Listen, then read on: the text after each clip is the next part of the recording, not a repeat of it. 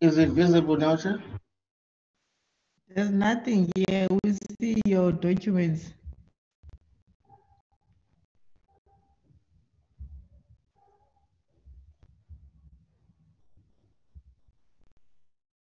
You must know that we are live. I just got a notification now we are live.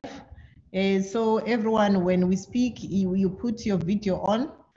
Our committee is live, no manga business.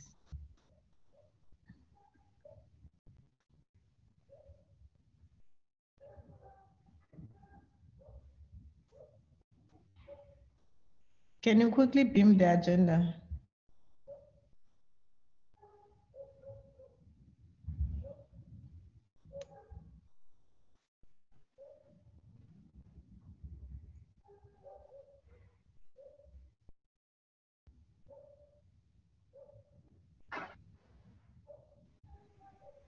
Okay. Should be now. Okay. Nanzo Sir. Yes. Thank you very much, Wabalo. Honorable members, there is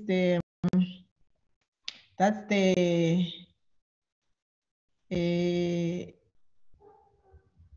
agenda before us, opening and welcoming apologies as presented by Lubabalo earlier on, and adoption of the agenda, consideration or consider and adopt the draft budgetary review and recommendations report, consideration and adoption of draft committee minutes, and then we close the meeting. Honorable members, is there anyone who wishes to adopt the agenda? Chair, Honorable Bergman. Honorable Bachman is moving for the adoption of the agenda. Can we get a seconder? Hola, Chair. Honorable Mola is seconding the adoption of the agenda. Thank you very much, Lubabalo. We can now beam the BRRR.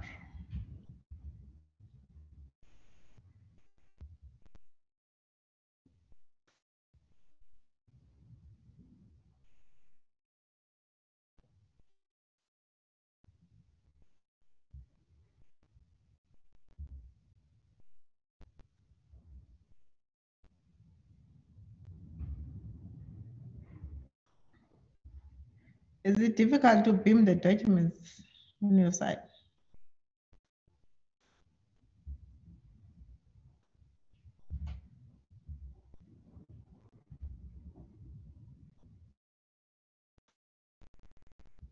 Lubabalo? Where is Lubabalo now?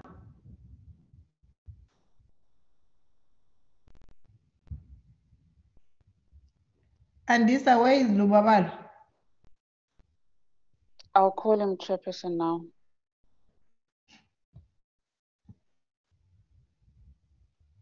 Aibo. Why is he disappearing? Where is Sweetheart? Sweetheart must assist him. I think he ran away.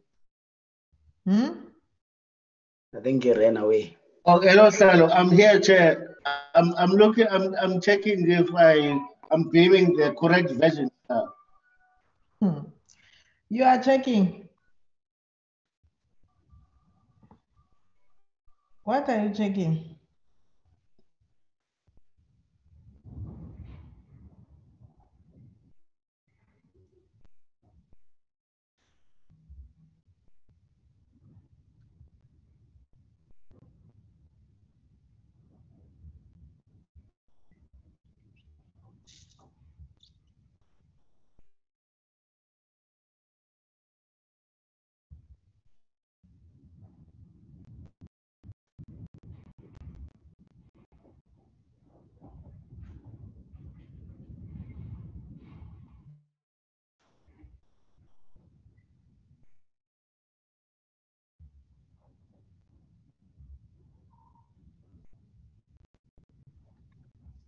Good afternoon, Chairperson. Could Lubabalo pass on the controls to me so that I can beam the report if he's experiencing problems?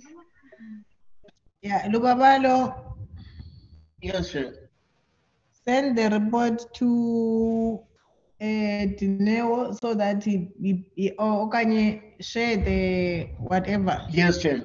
so that enable her to She's share enabled, the sir. document. So is she beaming now from her side? Oh, Nazi, sir. Okay.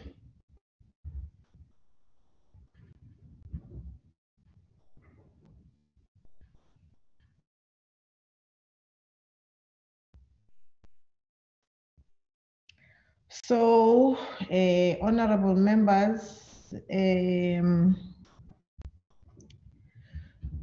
today we are going to deal with the draft report of the BRRR. The report, honorable members, is 43 pages, and I know that you got the document. It was sent to all of us. It was sent to all of us. A report. I know some of the members felt that it was late, that they have not received the report, but eventually we got the report. Honorable members, I want to suggest that we deal with the recommendations in the main, but suffice to say, honorable members, the report it covers, for instance, on the introduction, it covers mainly the meeting that we held with the department and the engagements which we had with the audit risk together with the AG on the annual report 2019-2020.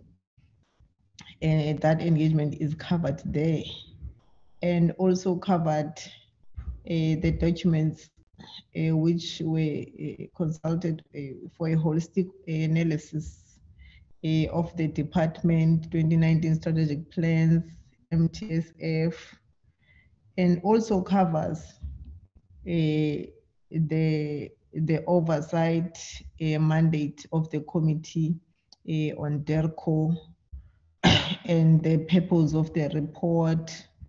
It is also covered there. The objectives of the BRRR itself, Section 5 of the Money Bills Amendment Procedure and Related Matters Act, and the National Assembly through its committee must assess the service delivery performances, evaluate the effective and efficient use and forward allocations of resources of each department. That's the main purpose. So policy focus areas and also measurable objectives of the department. They are there in that in this report, and for sure, honorable members, they saw the report, the presentation of the annual report as well. Is there. It covers an overview by the DG, the analysis of the annual report and financial statements of the department. Also, they cover by and large some of the things that we've been raising ourselves as the portfolio committee. So I would urge with members that we don't do the 42 pages, not unless there's a strong view that we do the report page by page. And then we can do that if honorable members have read the report extensively as they were preparing for this particular meeting. Otherwise, I would suggest that we deal with the report recommendations, and then if there are certain issues which are left out that members have sort of noted when they were looking through the report, then we can deal with that as well. I see the hand of Honorable Mpanza is up long before I could even finish what I'm saying here. We are on top. No, Chair, What's your issue? finish. I was just indicating that I would like to say something after. Oh, okay. So we should Honorable Mpanza. No, thanks very much. And the findings by much. the committee, we do the findings by the committee and the recommendations. Yeah. Yes, Chair. Yeah. No, Chair, I wanted to second your proposal and also include the findings which you have also done, but also add that if they are in a position of the department's responses to the recommendations, if they can also deal with that one, so that we'll have a holistic view of what is the recommendation, the responses of the department, yes, and the recommendations. Yes, Chair. And the conclusion perhaps on the ARF. Okay. Yes, Chair. Okay. Then I want to move formally your proposal as amended, Chair. Okay, that's the mover. Can we get the seconder?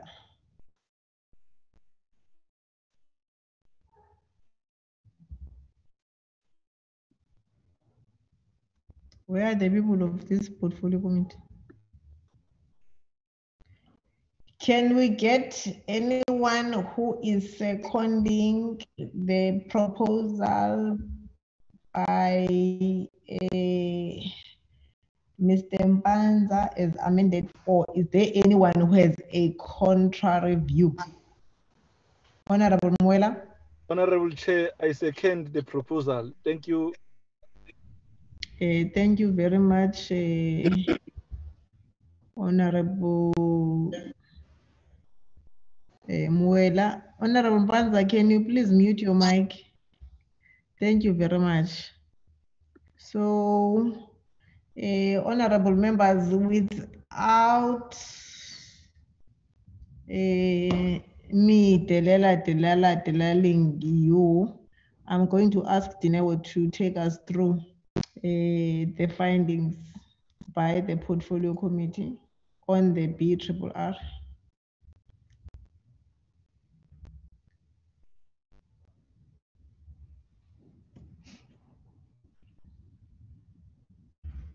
Thank you, Chairperson, and good afternoon, Chair, and honorable members and colleagues. Chairperson, with the findings by the committee, which emanated from the discussions and deliberations on the annual report as was presented by the department and the ARF are as follows. The first one is on the audit performance of the department in terms of its reporting, whereby the AG had found that the performance reporting by the department has been useful and reliable. And this has happened over almost 3 years now since the beginning of the era where the AG also audits performance reporting. So this was a positive finding by the AG on the performance of the department. Now with finding number 2, it's where the committee found out that the department had received a qualified audit opinion for 2019-20, and the basis for that qualified audit opinion is the fact that the AG couldn't get information, sufficient information or evidence to support the amount disclosed in the disallowance account, which is the amount of 188 million. And the fact that the internal controls deficiencies were identified by the Auditor General, which were found to be as a result of weaknesses in the financial internal controls, to the effect that the foreign cash collections and transfers, bank accounts processed by missions were not, they were showing some weaknesses. And then there was also ineffective record keeping or management in place in terms of those missions and also at headquarters. And then the department also confirmed this finding by the Auditor General in terms of lack of information, evidence for the 188, weaknesses in financial internal controls, and ineffective record keeping. Now, Chairperson, the third finding is on financial statements, where the AG had found that the department still had, their financial statements still had mistakes, material mistakes, and adjustments were made, but some of them had not been effected. And the committee will be reminded that this is the area where the committee had found that this challenge of misstatements started in 2013-14, and also the issue with problems with assets register, the completeness and effectiveness also started in 2013. And the issue of there was also heritage assets, which also started around that time. But the coincidence which the committee spoke about earlier, I mean, in other meetings, is the fact that the CFO also started acting in that office in 2013.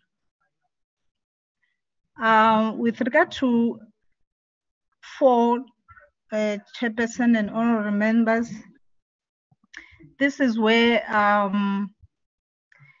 it was noted that transactions of this nature require a finance team that is adequately qualified to deal with complex accounting standards within diverse multi-currency environment. This is where honorable members found out that the department is dealing with multi-currencies. There are 125 missions abroad, and they deal with currencies of those countries.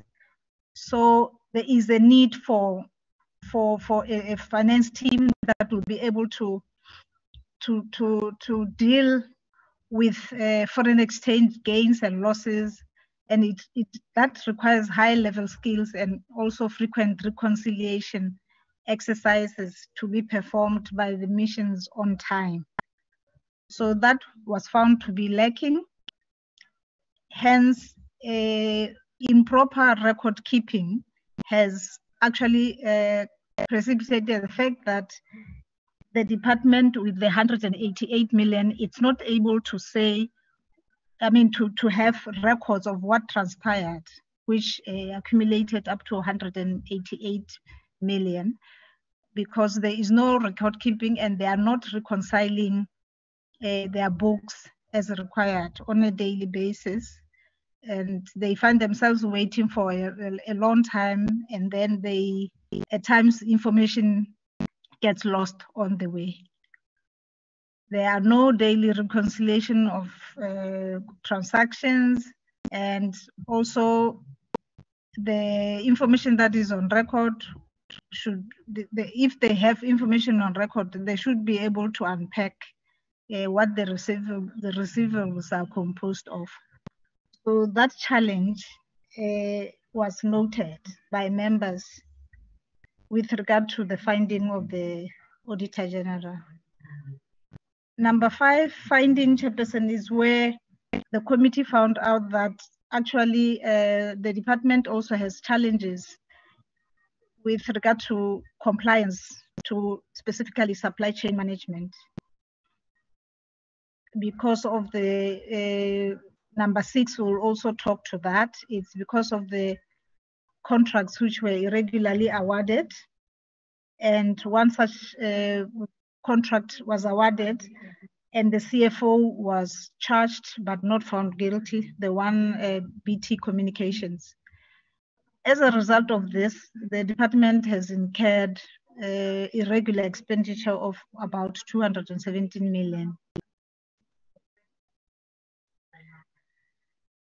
Number 7, Chairperson, is with regard to unauthorized expenditure, which the committee found that because of the ceiling imposed by National Treasury on compensation of employees, the department finds itself with warm bodies who are more than what the budget can cover. As a result, they find themselves year after year having unauthorized expenditure in terms of compensation of employees. Number 8, Chairperson, is where the committee found out that the committee had asked for a list of personnel in the finance branch, and the committee found out that almost 80% of the personnel whose titles were state accountant in the finance branch, they only had matric and no basic accounting qualifications.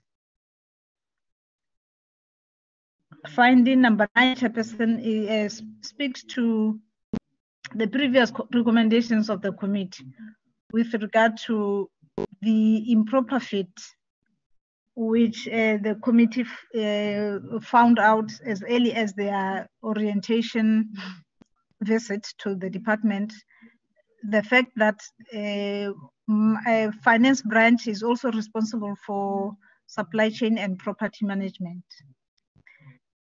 And the committee has made a casual link to say there is a link between the irregular expenditure on state-owned properties and the lack of skills in the built environment in the finance branch. That was a finding. Now with 10, Chairperson, the committee called for a forensic investigation on the awarding of contracts and asked the Director General to report to it on a quarterly basis. 11, it's where the committee noted achievements in the implementation of South Africa's foreign policy, to the fact that South Africa is a recognized international player, and it has also championed aspirations of developing countries, including those of Africa and the Global South. With regard to the ARF, Chairperson, which is number 12, the committee noted that it has received an unqualified audit outcome without findings, and which is a clean audit. And the committee commended the ARF for continuously performing well and presenting fairly on financial statements of the entity. With regard to 13, it was noted that consequence management was not effectively applied. Wrongdoers were not immediately subjected to requisite disciplinary measures, and the fact that leadership of the department has been very slow or reluctant to take recommended remedial action. This came from both the audit committee when it met the committee, and also from the Auditor General. The issue of ICT, Chairperson, the committee made another finding to say this problem has been recurring, and previous reports by the department had provided for turnaround strategies to address this issue, but seemingly progress is very slow, but to no avail. Then, Chairperson, there were discussions that where the committee also raised the following issues during the discussions on the annual report. Number 15 is where the committee wanted to find out whether there was any value for money in public diplomacy and protocol under Program 4. And further clarity was sought on the amount of money allocated for running Ubuntu Radio. With regard to 16, Chairperson, is where the committee noted that some of the contracts which were awarded to people who did not have any tax clearance, but for SARS, hence they were regarded as irregularly awarded. Number 17, the committee noted that, but the fact that the department did not unpack information on the 188 million, where actually what is because the AG had noted, the National Treasury had warned the department about this, and the AG also spoke to the department about it. So department reclassified. They changed the account or renamed it disallowance and damages. By so doing, the committee was of the view that this was an opportunity for the department to move for a write-off of the funds. With regard to 18, Chairperson, the members have requested a list of South Africans occupying positions in multilateral bodies. It was also number 19. There was also a concern that transferred officials in the missions with comorbidities were asked to travel back home without due consideration of the associated risk with COVID-19. Number 20, Chairperson, the committee sought clarity as to what it is that the African Renaissance Fund is doing that the department is not doing, for it also to obtain a clean audit. 21, it's where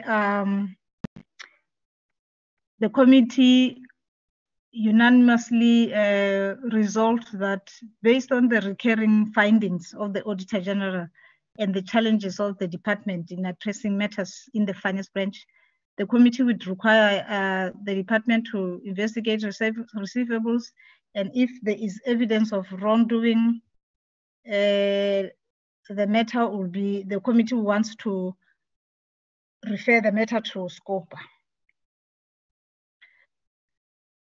Now, with responses by the department to the issues, the findings which were raised and observations which were raised by the members, the first response was that the department actually acknowledged the fact of the 188 million, that it would not be explained by the department.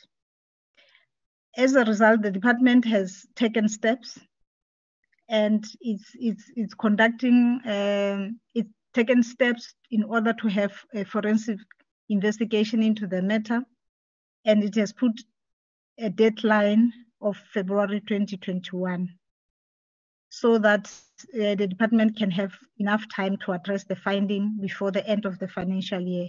So the undertaking by the department is that this matter will be resolved before the end of the financial year.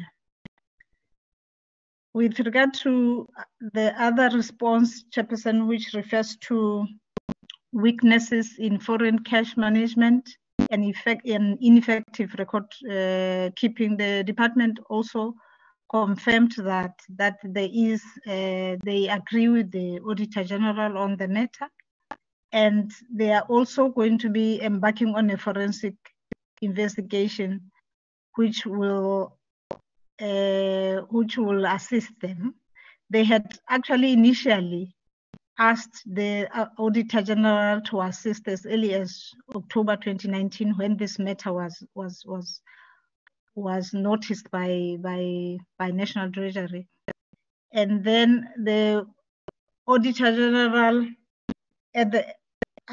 somewhere in February expressed concern that he was not going to be able to assist the department because he felt conflicted and declined to assist. So the department had to now continue and try and address this matter, which unfortunately they were left with that predicament, and there was a finding there too.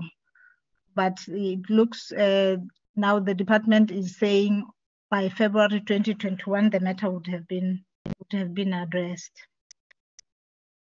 With the other response to the department from the department was on unauthorized expenditure. It was explained that actually it emanates from overspending on compensation for employees on program 2 and 3, which is unavoidable because this is with concern with the employees who are mostly in the missions. And then because of the ceiling set by National Treasury, which falls far too low from the actual incumbents at headquarters and those in the missions abroad, the department has found itself in this predicament. However, in order to address this matter, the department has tabled a proposal at cabinet level to reduce the number of missions abroad. But since closing of missions, it's something that it's in diplomacy, you have to negotiate with the receiving states. It will not be immediate, but it's a process which the department undertook to start doing so that they are able to reduce the number of missions to address this issue of the ceiling of on compensation of employees. And they will be reporting to the committee at the appropriate time. With regard to fruitless and wasteful expenditure, which was recorded, the department explained that this is due to delays in occupying accommodation for accommodations for head of missions or officials transferred abroad. Such accommodation remains vacant for months before the next person arrives on posting. And this could be done to other administrative measures which have been undertaken prior to the departure of such officials, including security clearance and AGRIMO, because before an individual is posted, the sending state has to send an AGRIMO to the receiving state so that they are able to agree to receiving the person who is being posted abroad. So some of this take long, and also the issue of clearance list of South Africans working in international organizations abroad as well as the report, the skills audit report conducted by PSITA, much as the audit committee had reported to the committee that it was not happy with the report. Hence, it recommended that another process be undertaken with regard to audit, skills audit. Then on the root causes for not paying service providers within the prescribed 30 days, the committee had asked for this report in July for submission in August. So the department has reported that the report is ready, and it emerged that among other causes of not paying on time is because one service provider such as MTN or Vodacom would submit many invoices for the many subscribers that are in the department. And then these invoices would have to be verified individually. And therefore that took a bit of, took a long time to finalize. And it resulted in delays in payments for those invoices. However, the department has undertaken to implement recommendations of the report. Under human resources, the committee had asked what was categorized as other under the misconduct list which was provided by the department. So the department responded to say there were 12 cases of misconduct, 6 were categorized as other, and this other category, it included 3 cases of unauthorized absence, 2 of insubordination, and 1 on assault. There was another question by the committee which they wanted more information as to reports which were coming from some of the missions that, some of the citizens that they were not being assisted during the lockdowns. So it was the department responded to say they could confirm that indeed consular services were extended to South Africans abroad throughout the lockdowns. And in some services were even offered online for citizens. Then with regard to the ARF performance, which the committee had asked, how come the ARF is getting it right in terms of its financial statements? The committee, the department explained that as an entity, the financial statements of the ARF are prepared in relation to CRAP, while the department is using modified cash standards. But the finance department or the department prepares the statements for the department. With regard to the role of US in South Africa relations with US, the department confirmed that the US relations with South Africa are still cordial, and the US through US Aid continues to support the HIV programs in schools in the country. With regard to waiver of visas, the question was whether the South Africans will be able to also go into Saudi Arabia, into the Gulf states without a need for a visa. And the department responded to say, unfortunately, the waiver of visa agreement is not based on reciprocity. It's a one-way process. It's only when they come to South Africa. With regard to to Ubuntu Radio, it was explained that it's a tool that is used by the department to communicate South Africa's foreign policy abroad. and also in Africa, internationally, and in the country. It was chosen to be one model for communication because it was proven to be cheap to run, to the effect that the department pays about 7,000 a month on streaming costs.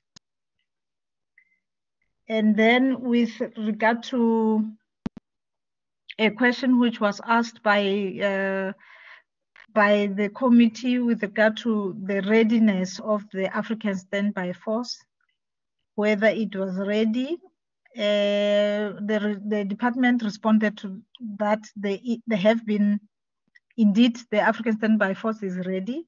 There have been joint military exercises called, codenamed Amani Africa, which actually took place.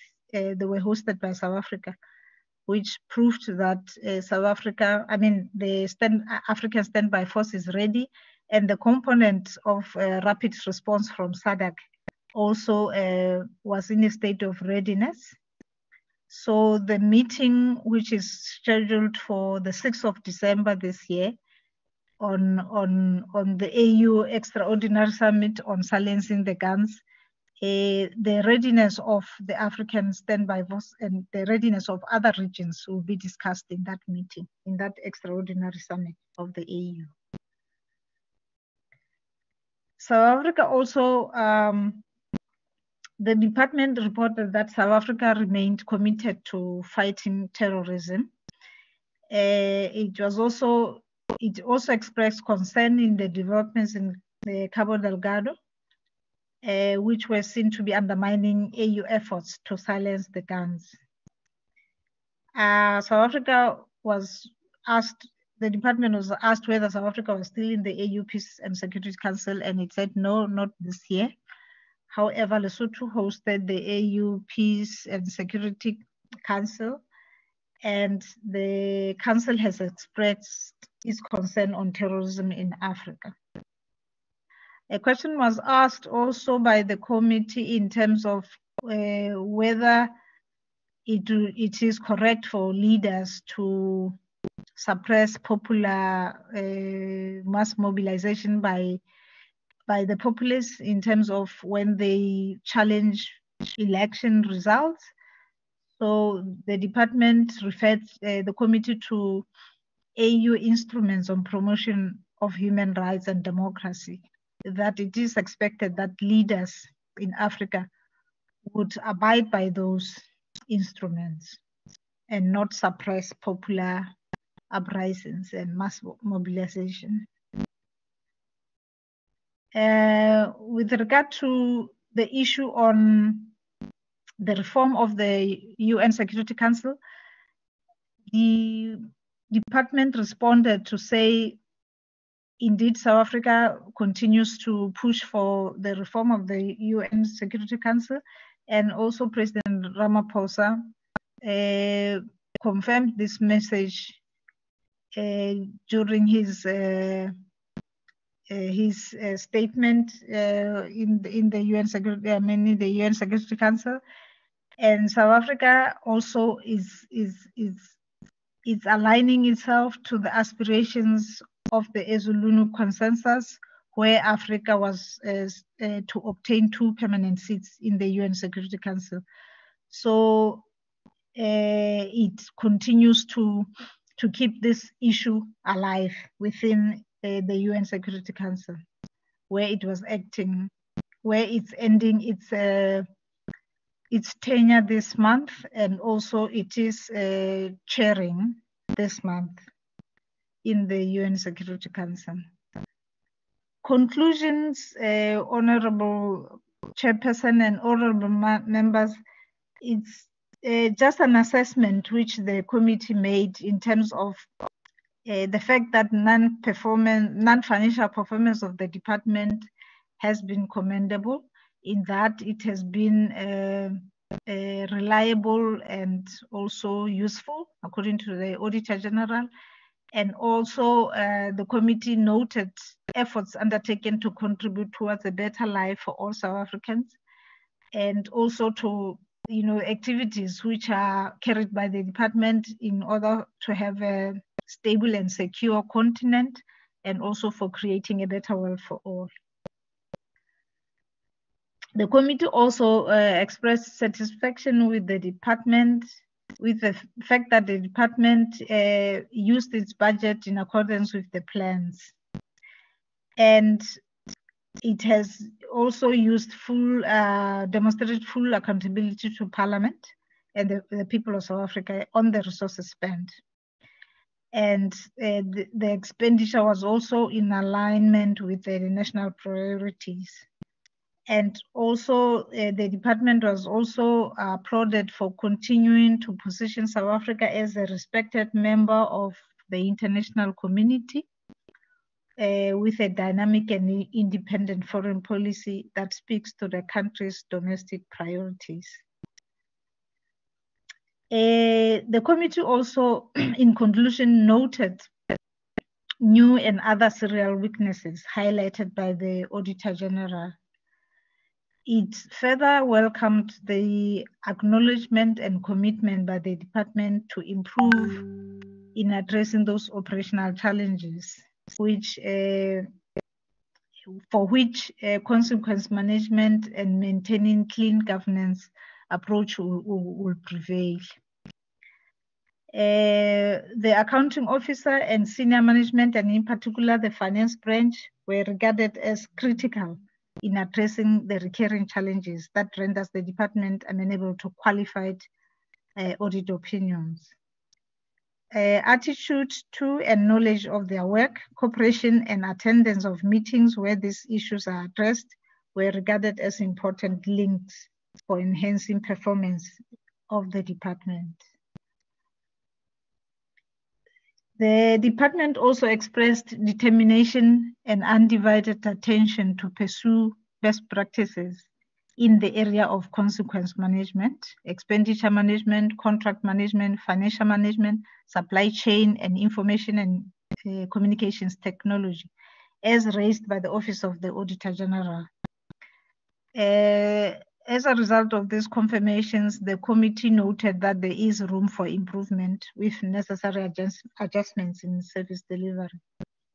With regard to the ARF, the committee found that the overall performance of the ARF is good, and however cautioned against the slow pace of migrating to an agency, which is the SADPA, as directed by Cabinet in 2009.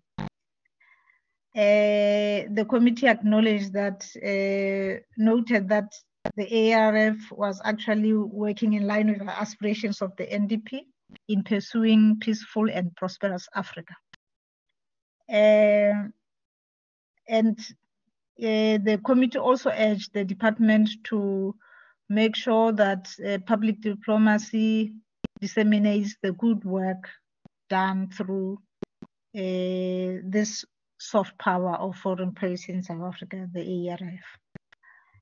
Now, Chairperson and honorable members, with regard to recommendations, these recommendations, Chairperson, were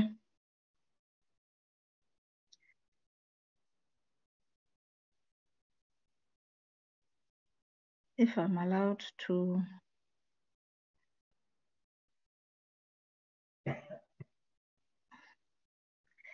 These recommendations, Chairperson, if you allow me, so that members can see where they come from. With regard to finding number 1, on the performance of information of the department, the recommendation is that the department should maintain the standard of unqualified opinion on performance reporting and apply the same strategy that it uses, to have unqualified opinion on performance. It should apply the same strategy to improve the financial reporting.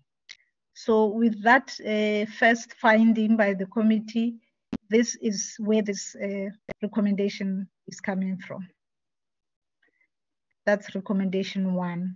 Recommendation 2, Chairperson, It's related to finding number 2, which talks to the fact that the department has received a qualified audit opinion because of lack of evidence supporting the amount that is disclosed, and also challenges with foreign cash collections in the missions and transfer purposes by missions, and also the ineffective record keeping that was established by the AG and the committee. So recommendation 2, which addresses that matter, is that the department should immediately conduct a forensic investigation into the unexplained transaction totaling 188 million and report to the committee on the findings, recommendations, and implementation thereof.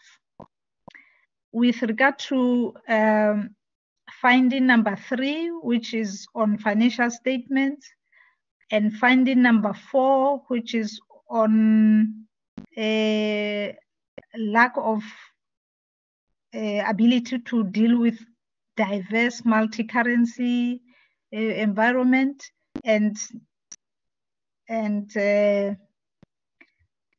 yes, and also inability to reconcile transaction on a daily basis, and also to trace all gains and losses in the missions. A recommendation which will take those 3 findings is recommendation 3, Chairperson, which will say consider approaching the Office of the Accountant General in National Treasury to conduct a thorough competency assessment of the finance function, as well as provide support to the identified skills deficiencies in the finance branch. Chairperson, honorable members, this is where the committee was referring to possibility of having someone seconded from National Treasury to assist the department. So this recommendation speaks directly to say the department should approach the Office of the Accountant General this time around, so that it's able to conduct a thorough competency assessment and also provide support to the identified skills deficiencies in the finance department. Finding number 5, which talks to supply chain management, and there are 6 on contracts, and the one on unauthorized expenditure, and also on the 80% of personnel. This all talk to what the committee said, it's lack of skills, lack of required skills. So the recommendation, which will talk to those 4 above, is for the department to recruit new employees, including qualified accountants, including personnel accredited by the Institute of Chartered Accountants in near future or through other means. And also conduct a skills audit in the finance branch to determine whether there is appropriate capacity, and capacitate the branch accordingly to address the root causes of recurring qualified opinions. So this recommendation, Chairperson and honorable members, will talk to the 4 findings which the committee made. Now, with a recommendation on the improper fit, which the department has spoken to, the committee had identified on their orientation visit as far as that time, to say there is a link between property management problems there, together with the necessary skills which are in the finance department, and also the inability for the finance branch to actually deal with properties. So the recommendation is review the organizational structure and separate finance from property management. Chairperson, here I would, if you allow me, Chairperson, to correct this one. Supply chain and finance are together under the PFMA. So if Chairperson, if we can be allowed to do that correction there. The separation should be between the finance branch and property management. Please correct it Those quickly. two. Okay, Chair.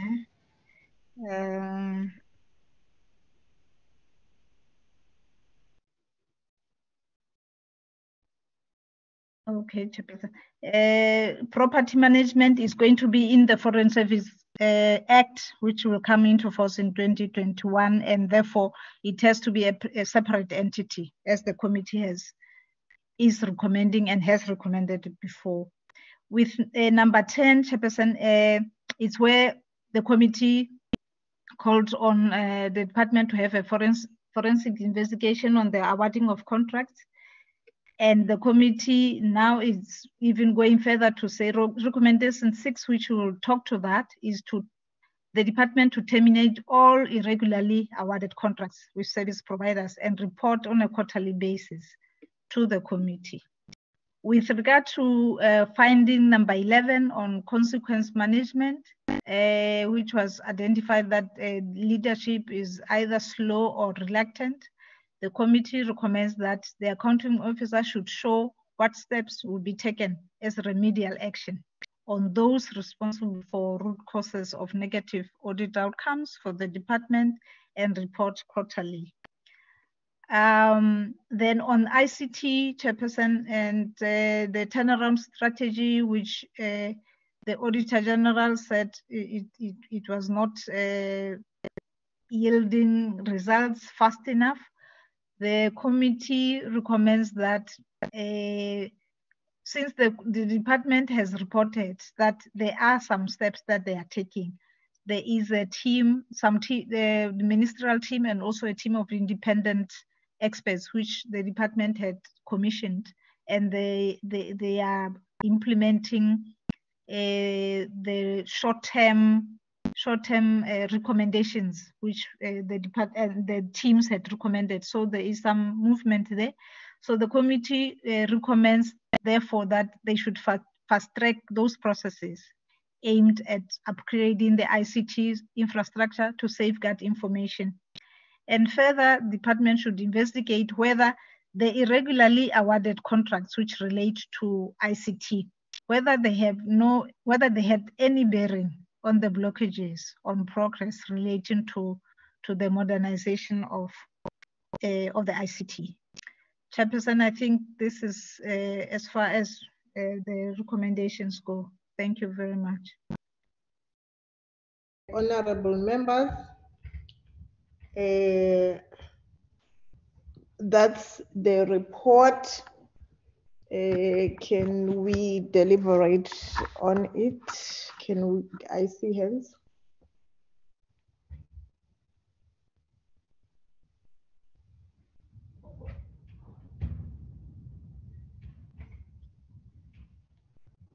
I see one hand. Honorable Bergman. Yeah, thanks very much. Followed by Msang.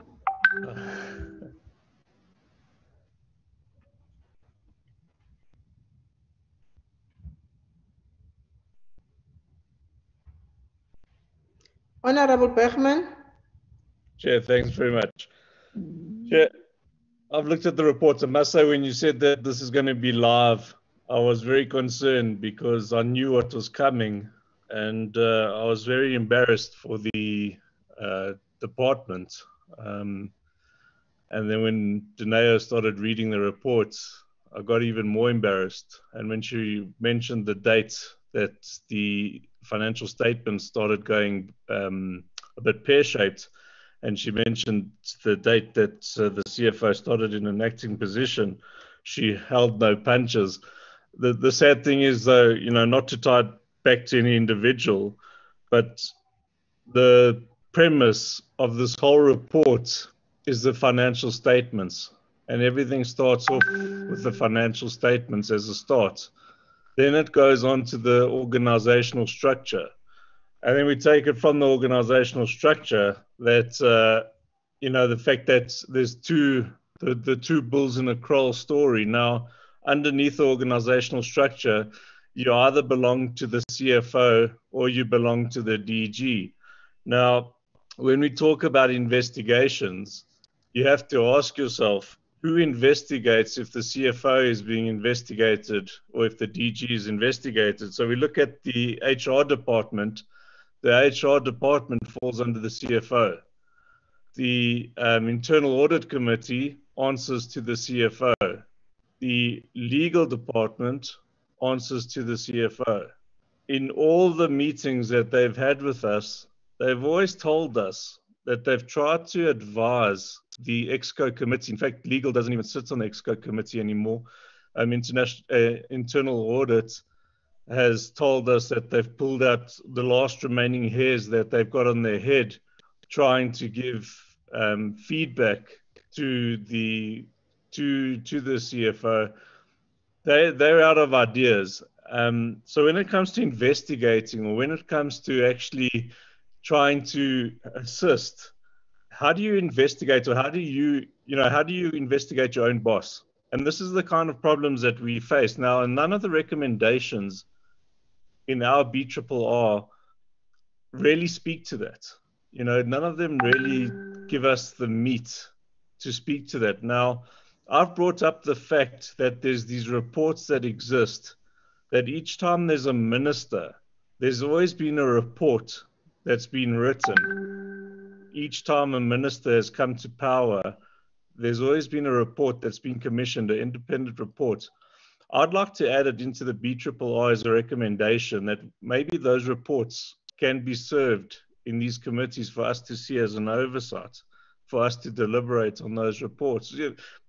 Obviously, not much we can do once, now that they've finalized reports, but maybe we can just have sight of those report recommendations, see what they recommended, and see whether there's not something that we can take from those reports and help them to implement in terms of an organizational structure that could assist DIRCO in assisting them in building an organization, which has been one of their biggest problems. The second problem that also seems to not be well contained in our recommendations, it's put there, but it's not, it's pretty much over, it's too broad, I think, is the IT challenge. And I think we've understated it. I've asked the question in Parliament, and we've had the presentation in our committee. The fact that our IT system's not just outdated, it's the challenges that it presents is that when we're abroad and we have certain information, or we're sharing information, is that we're actually compromised in many aspects. We have the system that we're vulnerable in the sense that we actually rely on help from people overseas. We have a system that's in terms of what has been said to us seems pretty outdated. And therefore, when it comes to sharing of information, or when it comes to trust of information, it just seems to me that what should be our number one priority in the protection of data seems to have been a pretty failed, it's a pretty failed approach. Now, if there's one thing that any mission is rated on, it is their information. It's information they can pass from their mission abroad to headquarters. And if that is compromised, or people don't feel comfortable passing that type of information, well, we don't really have that. We're wasting our time with all these footprints all over the world. And that brings me to the third point. We have the second biggest footprint in the world. South Africa has the second biggest footprint only to America. And we've seen through COVID-19, as I said last week, how this failed us in many aspects during COVID-19, where we saw a lot of the times that some of our missions were ill prepared, and a lot of our officials hardly knew what to do, although there were many officials that were very helpful and actually went beyond the call of duty. But we all witnessed a few weeks ago as our directors threw some of their own officials under the bus in this committee. in trying to explain how the Consulate General in Los Angeles couldn't get accommodation and how the corporate service manager was to blame. And I think we saw in asking the questions, and even the minister's response has shown us that there's two sides to the story. And I think that I think this committee has a lot of digging to do, and I think this committee has again will see that this organizational structure has let us down again by the fact that the footprint is too big, that there's not enough oversight of our missions abroad, that they're free to do their own thing, that there's not enough management of what takes place abroad. And again, nothing in the recommendations allows that oversight of headquarters to oversight those missions. So again, I think we need to tighten up a recommendation that suggests that our KPIs focus more on what happens in those missions, starting with the fact that instead of politically closing missions, we should actually be closing missions that don't make sense. Missions that are in places that we actually don't have any trade, places that we're not visiting, places that we don't have any relationships with. And I think we need to start doing that as a matter of urgency, because we're not getting around to these missions. We're spending too much money on those missions, and we need to identify those missions very quickly. And I think that has to be in the recommendations, and I propose that, please, as a matter of urgency, that we put those in the recommendations, and as a fourth, that we put in the recommendations the KPIs of heads of missions in those reports that serve to us, that at least there's some indicators of how the performance of those missions are taking place. Thank you very much, Chair. That was too long. Honorable Msan. Thank you, Chair. Let me assist Honorable Bergman by stating that one of the missions that should be closed. But Chairperson, let me start with corrections. What I observed while reading the document on page 16, the ARF said that money was dispersed for election observers in Malawi. However, South Africa did not have delegates to go and observe elections in Malawi. And page 20, we have the awarding of tenders without tax clearance from the SARS. I would like to also add that the Auditor General's finding also added that it's not only the SARS documents that are missing from these awarded tenders, it's also declaration forms. It's quite important to note that, Chairperson, in our report. And then, Chairperson, now when it comes to discussion, Chair, the independent forensic investigation that will audit the fraud that is happening in this department, or the shenanigans that are happening in this department, we must acknowledge that it's also going to cost the department millions, which you are taking millions to investigate millions which have been stolen or missing. Also finding out that the Auditor General has raised the flag that millions are missing. So those such recommendations we really need to look at. And then, Chairperson, there's a line on page 23 which says that the committee is satisfied with the utilization of the budget and resources spent. I don't think as a committee sitting here, we are very satisfied with anything that this department has done to date, because funds are being looted, funds are going missing, funds are being unallocated, there's unauthorized expenditure. And then, Chairperson, the reduction of missions, on the report it reads that the reduction of missions was sent to the cabinet. As the committee coming back, we need to look at this, because the reduction of missions needs to be analyzed in the committee first, and because we made recommendations to say that if there are reductions in missions, we also need to strategize at looking at missions not in the African continent, Chairperson. And also lastly, Chair, we made a recommendation on the 25th of November in our meeting, and also on the 26th when the chairperson was closing, that this department be taken to SCOPA. Although I don't see that on this report, I'm wondering why that recommendation is not in the BRRR, Chairperson. Thank you.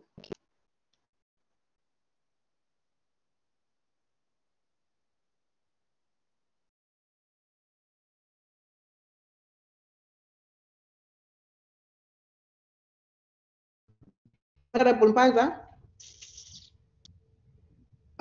Thank you, Chairperson. First of all, let us thank our content advisor for the well presented report. And the Chair, I just want to say I have noted what other colleagues are saying in terms of adding, because I think what we should be doing here is to actually be briefing up the recommendations that we are making. And I think Honorable Bergman and Msani, they were doing exactly that. And Chair, I think I have seen something that talks about SCOPA, but it's not saying exactly in a manner that is Msani is Honorable Msani is saying. It's captured in a different way, which I think it's to me it's okay as long as there is that mention of SCOPA. How we do it, the process, is another matter. And I think if at the end of the day, if we don't get any joy in terms of the investigation or the outcomes indicate that there is some criminal activities that implicates certain individuals, then we can look at involving the law enforcement and also referring some of those issues to SCOPA from the department. So, Chairperson, I think this is work in progress.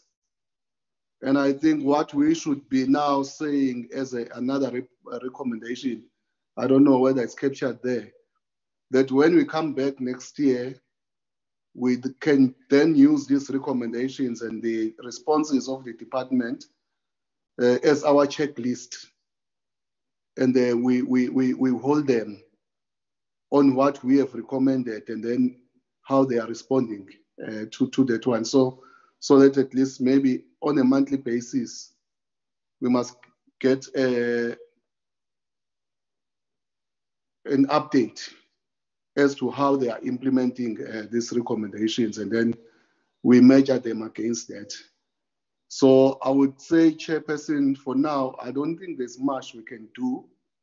This has just been empowering us, and also this is what we are recommending as a committee. And with all the amendments that the two honorables have added, and maybe some other honorables are going to be adding some after I've spoken, then we can then look at then moving for those recommendations to be maybe tabled at Parliament when the time is right. Thanks very much, Chairperson.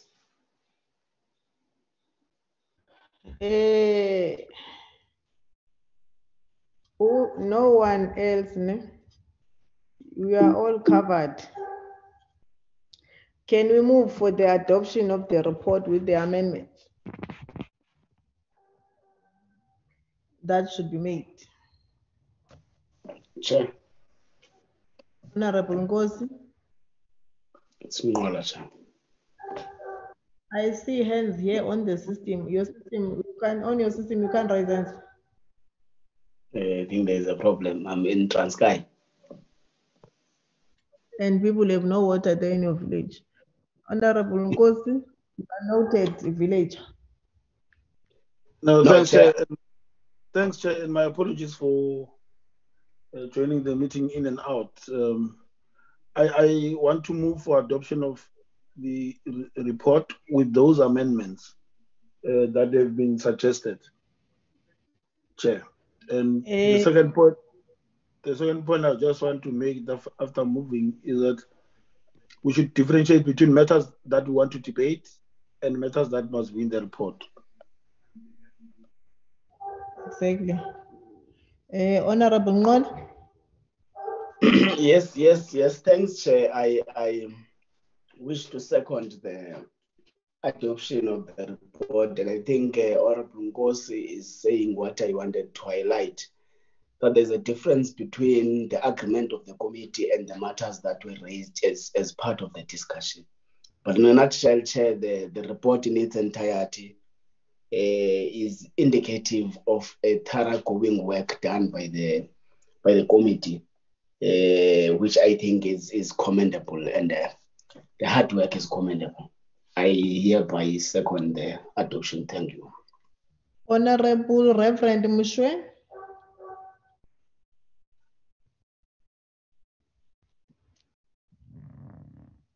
Rev.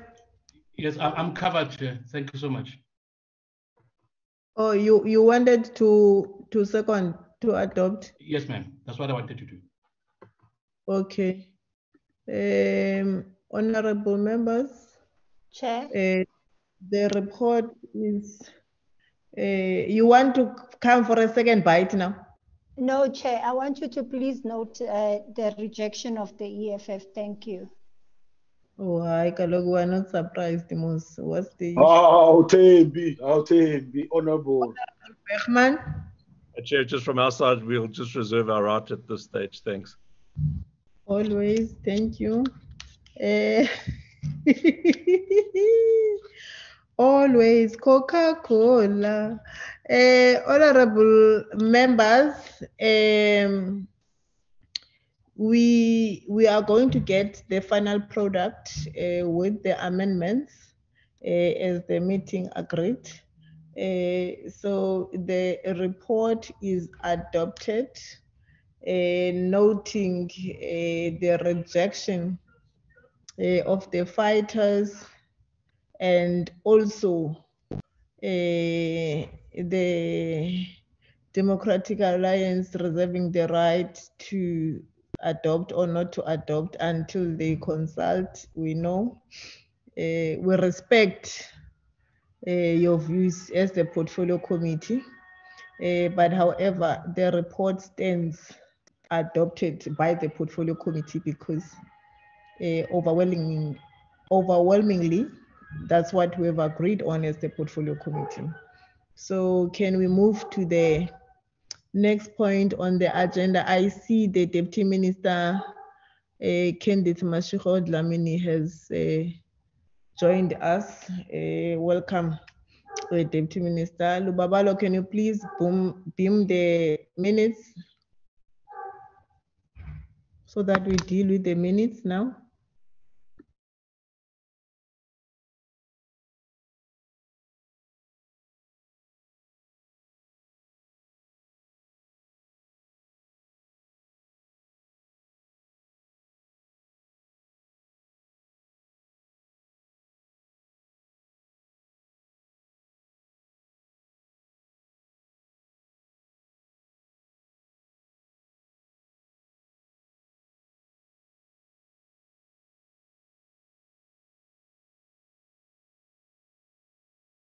Lubabalo, azikwi minutes. Lubabalo. Ay, kaloku. Mazingene kaloku i-minutes, mazibe lapha eskrinini. Nazi, Chair. Yes.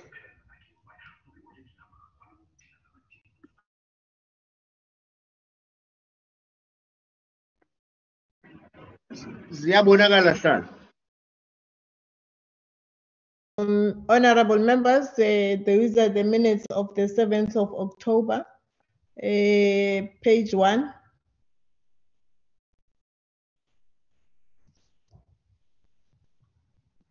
Page 2.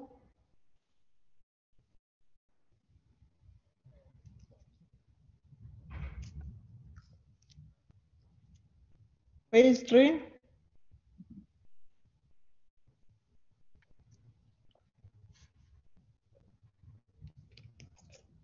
Page 4.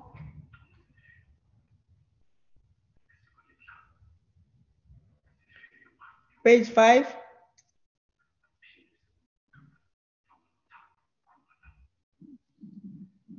Page 4. Page 5. Page 6. Page 7. Page 7. Oh, this was the last page, Chair. I'll move. You are not moving. You are on standstill. Oh, my apologies, sir.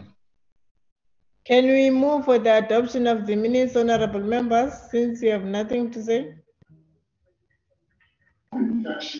Are they?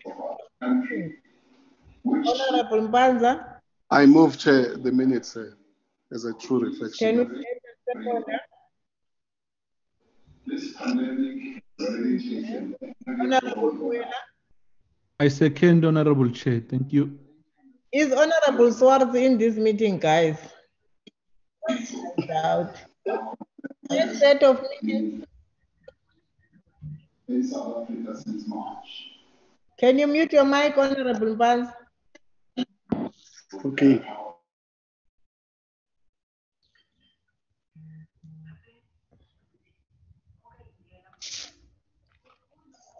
Squella, can you please move fast? Nazishan. Minutes of the 20th of October, honorable members. Page 1. Page 2.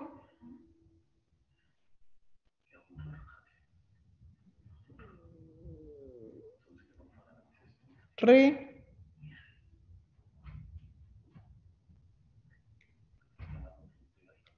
Send you good again. Page 3, honorable members. 4.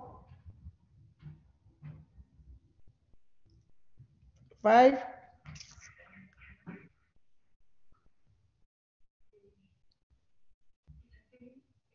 6.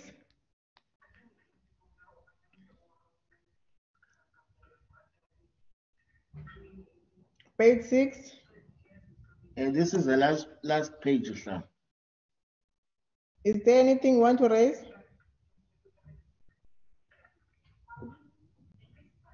Honorable members.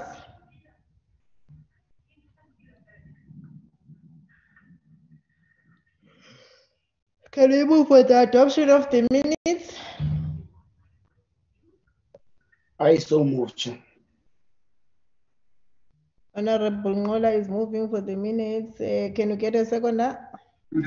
I second, Chair. When I last spoke. Can we move to the next set of minutes? Yes, sir. This is the 12th of November, sir. Okay, page 1.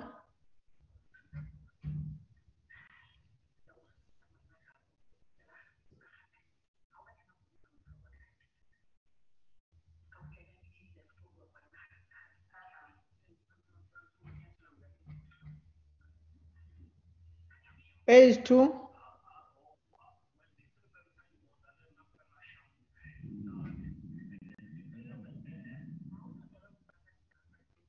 Page 3.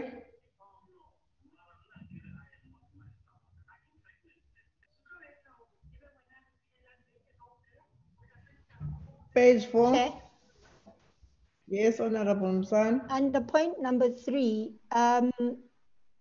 the AG was asked on why do they not invoke the Public Audit Amendment Act and also I noted that their response is not there, which said that they are currently dealing with committees which have bigger amounts of billions. So meaning that they are not capacitated to deal with smaller millions now to invoke the Public Amendment Act. I think that is very important. It should be reflected on the minutes, Chair. Why did they say that? Did they say that? Yes, they said that, Chair. The answer was currently they are dealing with irregularities of up to billions. So the millions they will have to do in the next batch. You can go to the recording, Chair. That's not how they put it. I know I noted what they said, but that's not how they put it.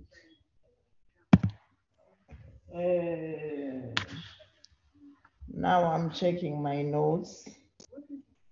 I'm checking my notes. What you are raising now, Honorable Msani, will have to be subjected to verification in terms of the recording itself, but that's not how they put it. They did say that they will look into that thing. I think, Chair, for recording purposes, if our Secretariat can go and listen to the recording and then install it in the minutes, because currently there's nothing that says about the invoking of the Public Amendment Act, and there's no response from the department. It can only be included on the minutes subject to verification. So Agreed. that's what. So it means then, therefore, if it is on the recording, then the minutes will be amended as such, and we now we are going to adopt the minutes pending the verification of what you have just raised.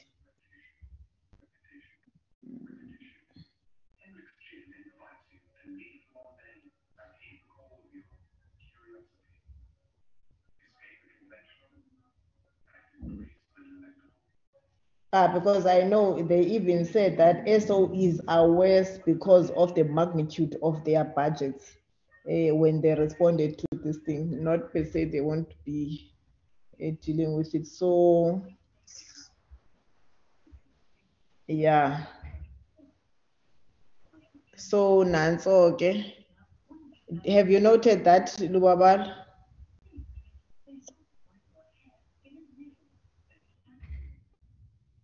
Yes, Chairperson, I've noted it. Okay. Can we move for the adoption of the minutes with pending amendments?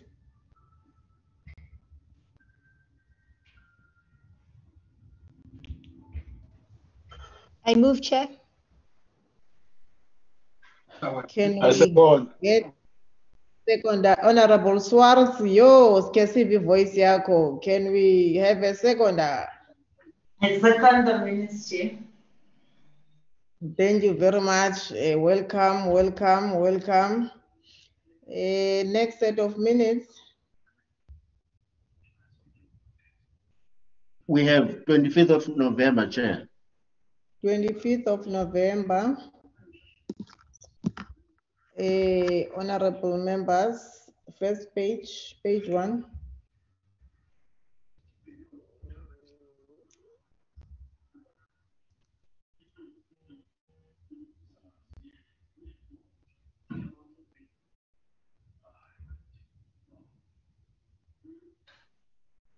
Page 3.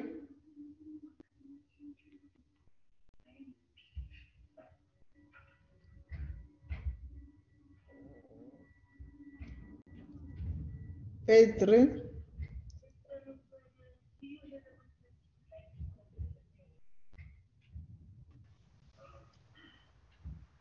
This is the last page, Islam. Msan? Chairperson, your closing remarks at this particular meeting and also some of the resolutions that were taken at this particular meeting, I don't want to quote it out of quotes, but this is the meeting, Chairperson, where the committee spoke deeply about taking the department to SCOPA. And also on the closing remarks of the Chairperson, there is very much that is shortchanged with regards to those resolutions. So I would recommend, Chairperson, that it be looked at again. Chair? Yes. If I may, Chair, the resolution, Chair, is under section 5.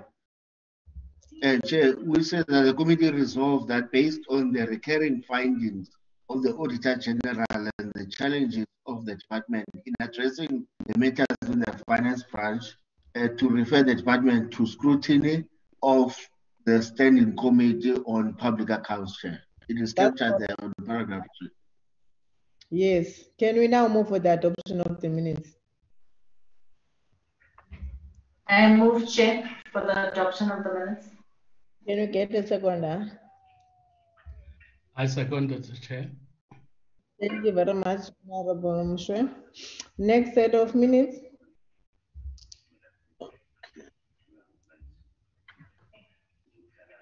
26 November, Chair. 26 November, minutes, Honorable Members, page 1.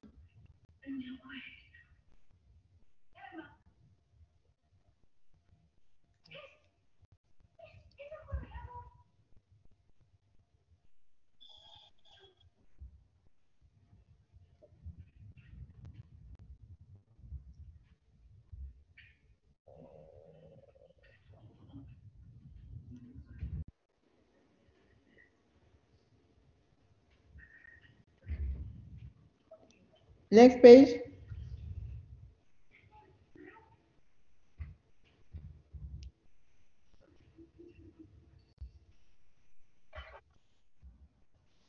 Next page.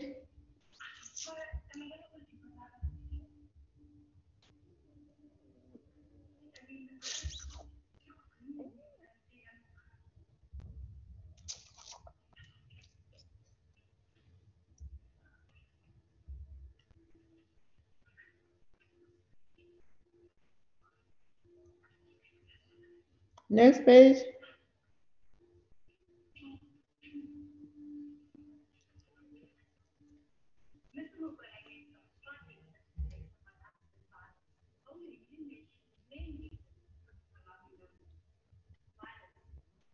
Next page.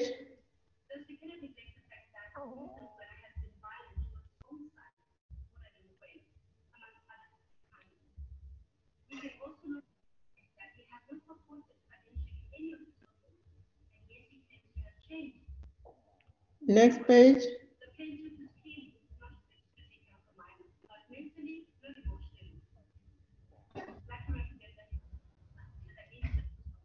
Next page.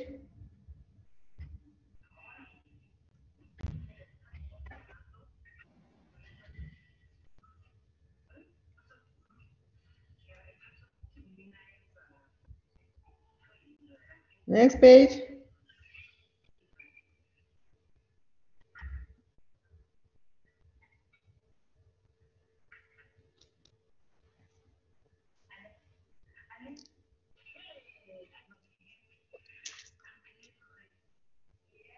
Next page.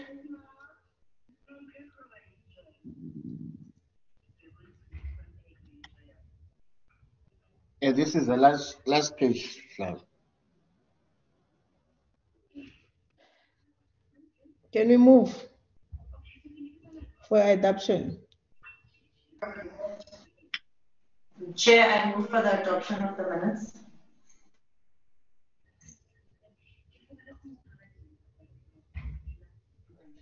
Can you get Can a I second? second, Honorable Chair? Thank you very much. Was that the last set of minutes? Chairperson. Yes, Sihlalo. Okay, honorable members, that was the last set of minutes.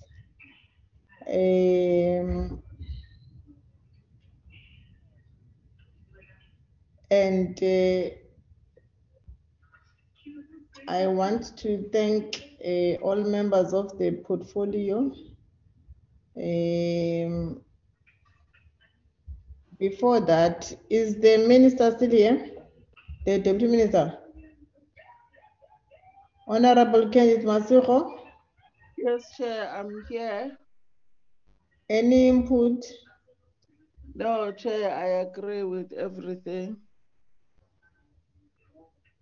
Okay. Thank you. Okay. So, honorable members, let me take this opportunity and thank all of you for the sterling work that we have done for this term, and also thank the department for subjecting itself to our oversight, and we are going to always be hard and whip the department, because we want to see a better version of it and improvement at all times. And our team as the portfolio committee, let me also take this opportunity and thank all of you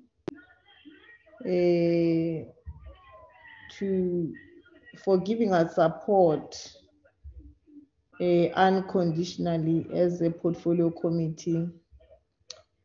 And we always harsh, and you always under pressure, but we are hoping that you'll have time to rest enough so that when we come back, we are more energized as a team, because between you and the portfolio committee, there is no bosses. We are a team, and we are hoping that Father God will give the DG more strength to run the department and deal with what Honorable Bachman has been consistent in raising. The anatomy of two bulls in one crawl, or probably it does not need Father God anymore, but O.R. Tambo himself, the legend in which the building is named after, of Derco. So our media team in Parliament, PMG, and all those who've been a support to our portfolio committee, we thank you very much. Hoping to see you. I hear people are crying that the president is closing the country and it's December. There will be no stray animals. People bazohlala endlini, no big events and what have you. People are complaining out there. As we are sitting here in social media, people are very frustrated there. So thank you very much, honorable members. Our meeting is adjourned. As much as this is our last portfolio committee, that does not stop us from communicating through our telephone. Man, please call me when you need anything. My phone is open 24 hours, 365 days. So Yeah, thank you very much, honorable members. Our meeting is adjourned. Thank you, Chair, and may God bless you too. Merry Christmas, everybody. Happy New Year. Thank you. Merry Christmas.